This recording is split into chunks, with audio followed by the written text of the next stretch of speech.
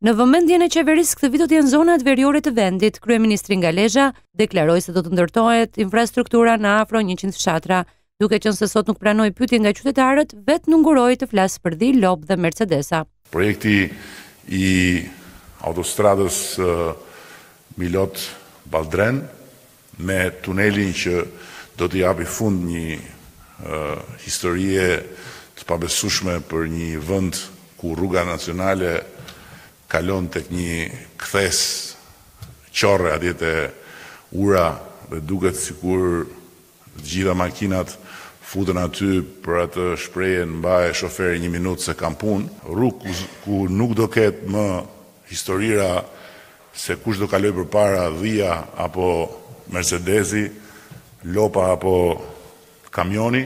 Mëtej Kryeministri Edi Rama ka prezantuar projektet e qeverisë për qarkun e Lezhës dhe ndaljen në veçantë tek agroturizmi. Ai theksoi se në ditët në vijim, qeveria do të miratojë një paketë të veçantë mbështetjeje duke krijuar lehtësira fiskale për agroturizmin.